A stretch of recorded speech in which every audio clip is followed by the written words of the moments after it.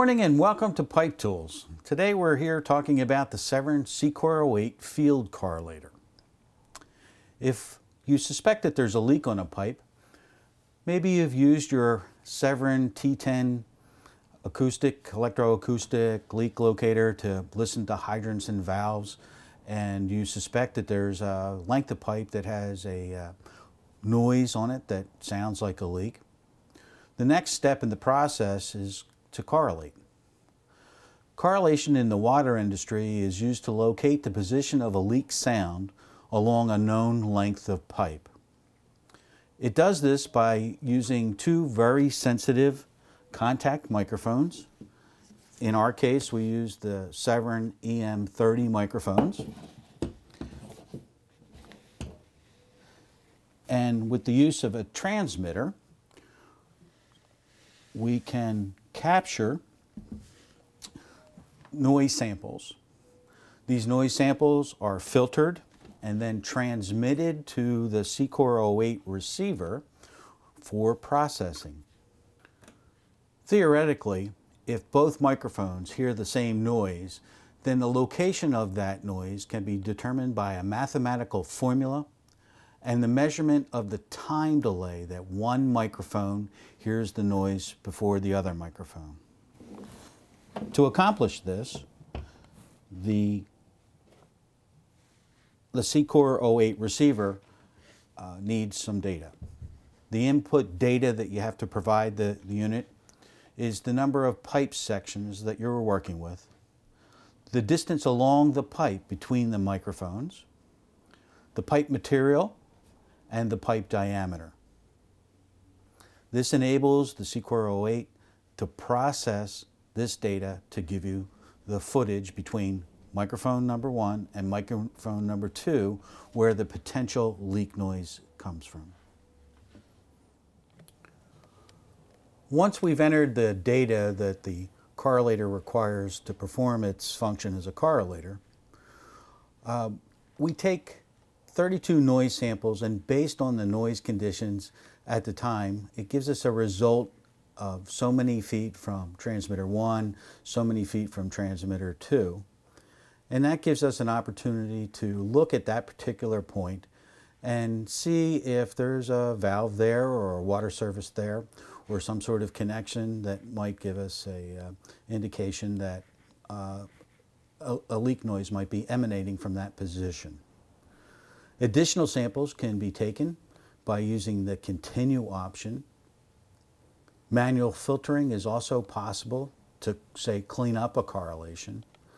Sometimes we can, or would want to, filter out various noises that we feel are interfering with our correlation, and to give us optimal results, we might use the manual filtering.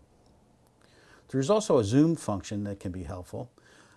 This zoom function allows you to adjust the cursor on the screen so that you can see the approximate location, the footage of where a peak would be.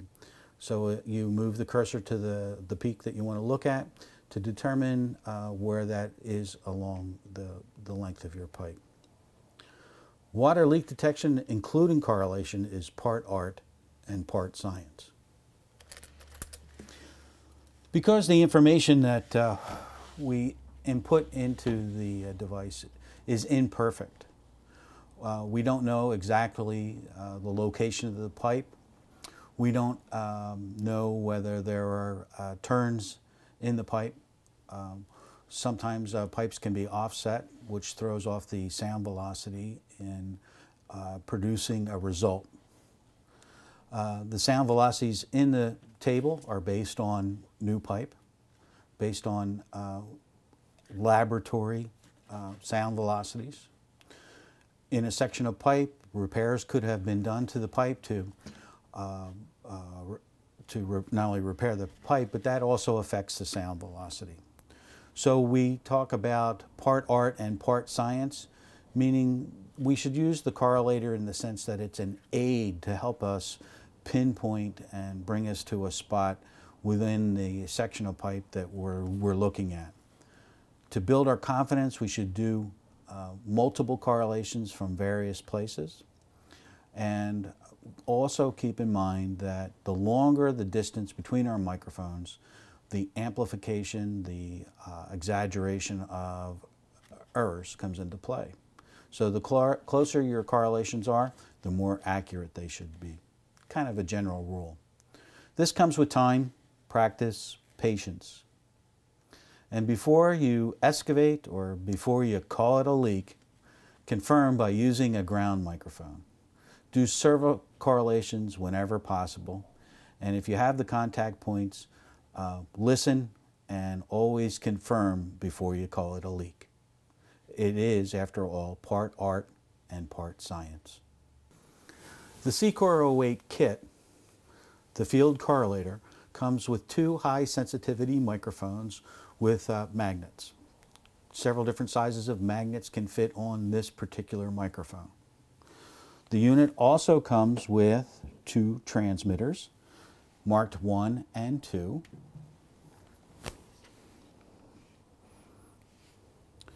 To turn this device on, we just plug in the microphone, and at that point we have a choice of picking the whole hertz range to listen to, or if we're working with non-metallic pipes, we just might want to listen to the lower hertz range, because the noise does not travel as far or as well on non-metallic pipes as it does on metallic. So we have a certain amount of filtering capability right here on the transmitter.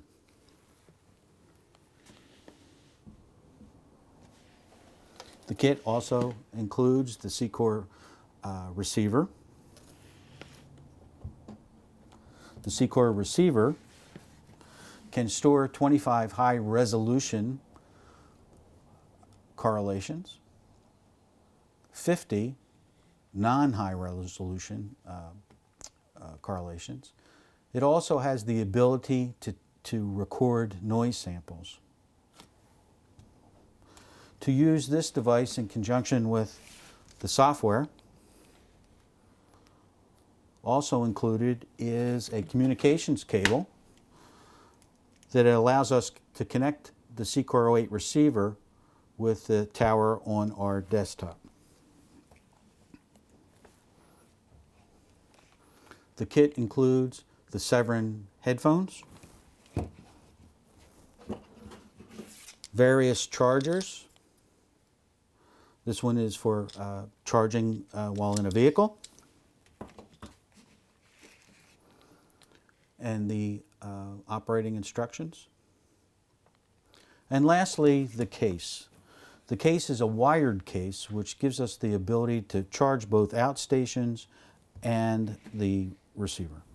To do a correlation, we need 2 contact points on a pipe.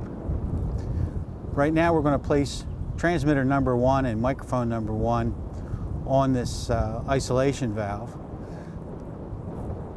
Microphone number 2 is already placed down the street. So I always like to place my microphone first. It's a good way of not adding noise to your correlation.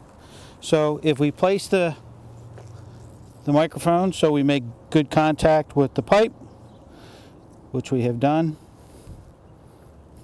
then we plug the microphone into the appropriate jack.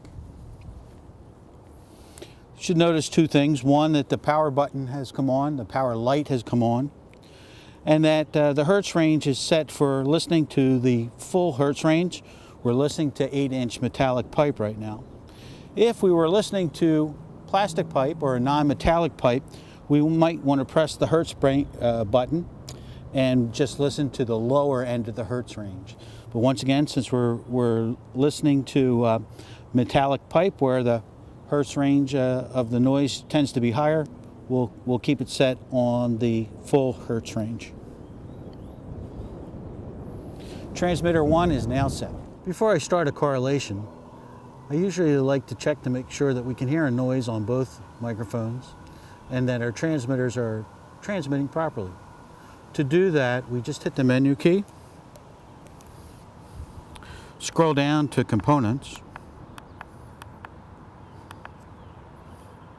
hit Enter. There are 2 ways to enter information. We can press this button here, or we can hit the enter button here. In our case, we'll just hit the enter button there.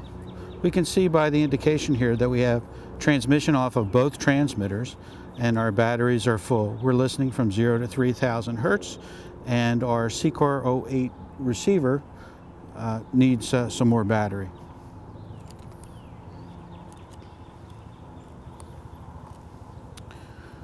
We can now go back to menu and listen. By hitting the enter button again, we can listen on channel 1, channel 2, and channel 1 and 2 together. This gives us the ability to listen and see if we can hear a leak noise to make sure that our microphones are placed properly. The unit now is asking us to enter pipe data. We can say yes to that by pressing the enter button. It's asking us, do we have one section, 2 sections, or 3 sections of pipe?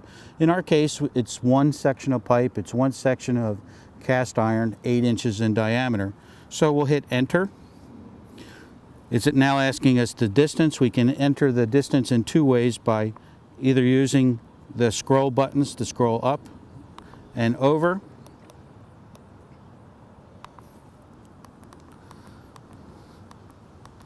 and we have 572 feet. We'll hit enter. It's asking us now for the pipe material.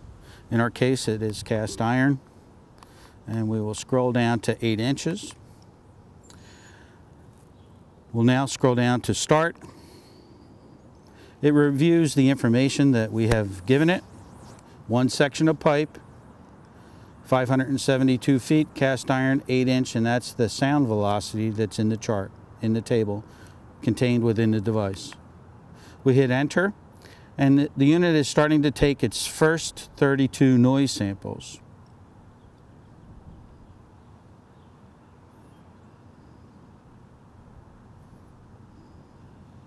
And as it proceeds along, you'll notice that there are many spikes in this. And the reason for that is we're working on a pipe that does not have a leak on it right now. We do have some draw, and looks like we have a little bit of power harmonics. In the little square box, the time delay is 116 milliseconds. That's the time that the microphone hears the noise first, and then obviously the next one would be second. If we wanted to continue, we can scroll down to continue, hit enter, and take more readings to try and clean up our correlation.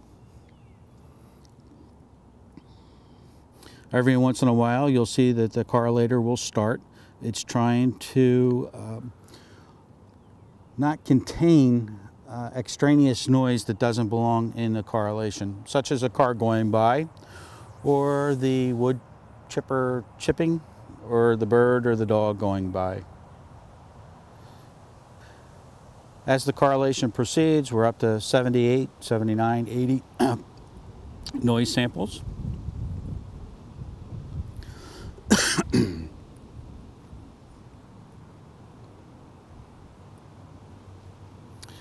Correlation is stopped because a car is going by.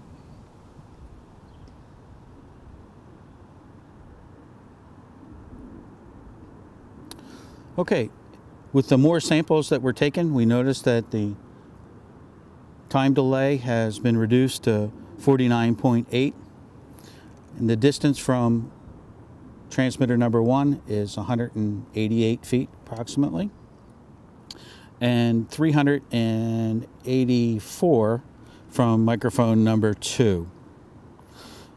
So if this were a real live leak, what we would do would be go out 187 feet from 1, and we'd take a look around and see if there were any services or any additional contact points there that we might listen to see if there was a leak. Well, we're wrapping up our demonstration of the SeCorr 08 correlator with the packing up of unit number 2.